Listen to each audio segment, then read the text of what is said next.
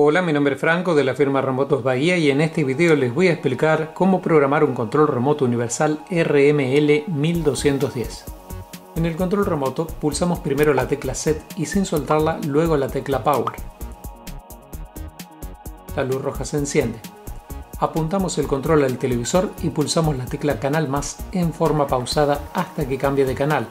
Debemos darle tiempo a ver la reacción del televisor antes de volver a pulsar, de lo contrario nos pasaremos de código.